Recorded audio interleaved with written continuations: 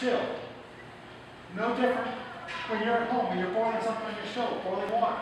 The water comes up 212 degrees, keep heating up, it's getting hot. No, it just boils away, it disappears. Right. Mercury boils at 674 degrees. So we would fill these graphite crucibles with the mercury amalgam, put it into this furnace, and bring the whole thing up to 700 to 800 degrees. That's above the boiling point of the mercury. All the mercury vaporizes just like steam does at your house. Now, when you're cooking during the winter, and you got cold windows out there, you're boiling water, what happens to the windows? All the water condenses on the window and the steam converts back into water. Same thing happens here.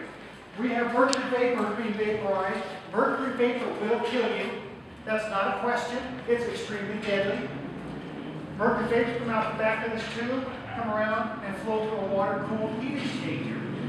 Just like your windows during the winter, it would take the heat out of the vapors, convert it back into liquid mercury, that flow out the bottom of the tubes, we accumulate the plastic, take it back to the stem. Recycle.